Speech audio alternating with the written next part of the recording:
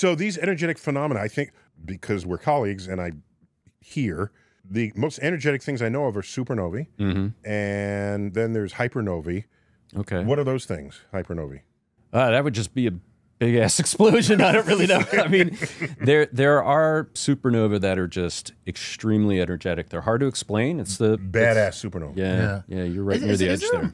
Is there a quantifiable magnitude of nova, supernova, hypernova, like that we would be able to understand as a regular person? Like, you're not a regular person. Let's get that straight. like, yeah, you know what I mean? Like, we have a hierarchy of words, and how do they correspond to hierarchies of energy? Is that what you're trying to say? That's what I'm trying to say. Like, how would you explain, like, okay, so a nova is like 10 nuclear bombs or 5 hydrogen bombs or whatever, just so that we could, like...